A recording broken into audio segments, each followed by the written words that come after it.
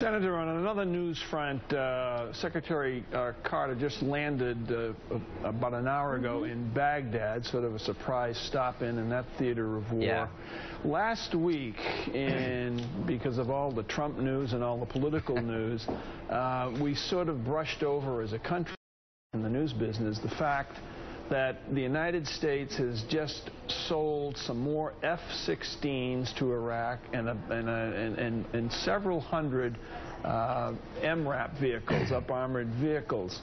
In light of the fact that we have lost so many of them to ISIS as the Iraqi army has collapsed on us, especially the MRAPs, what would your thinking be now on inserting more American troops as part of our strategy?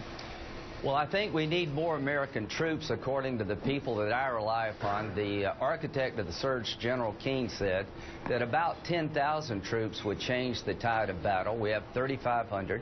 That would give us more special forces capability to go after ISIL leadership, forward air controllers to drop bombs on the right spot, a couple aviation battalions to change the tide of battle where we could use American attack helicopters. But I share your concern about more equipment.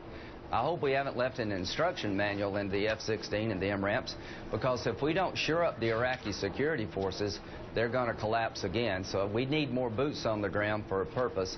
About 10,000, I think, would do a better job than the 3,500.